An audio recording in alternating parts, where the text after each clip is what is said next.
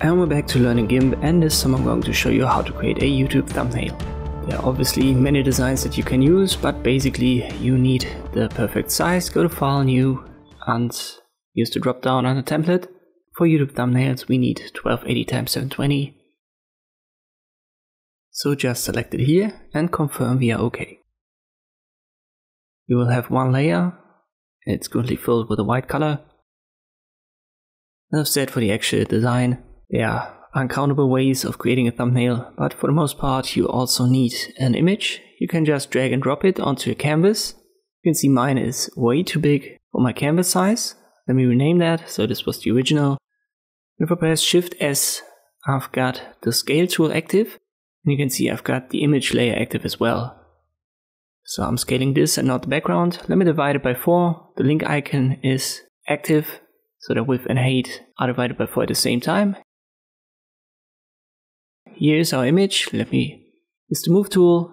I'll move it back on top of my canvas. Now it's a little bit too small, so I use Shift S again, and I can just drag these corners and fill my canvas. Click on Scale to confirm it. I'll move it a little bit up, and I'll hold Control when I do.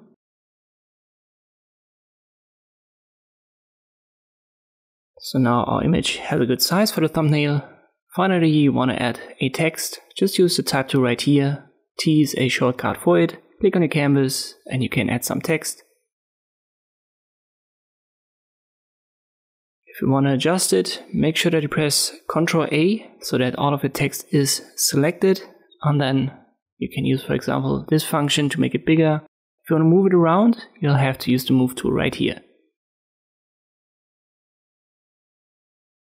If you still want to adjust it afterwards, just reactivate the type tool, left click on your text.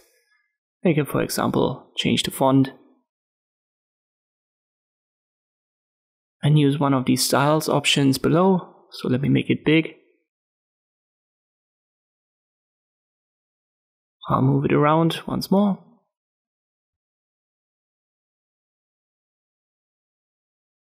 When you've got what you want, go to File and then Export. You can use Export As.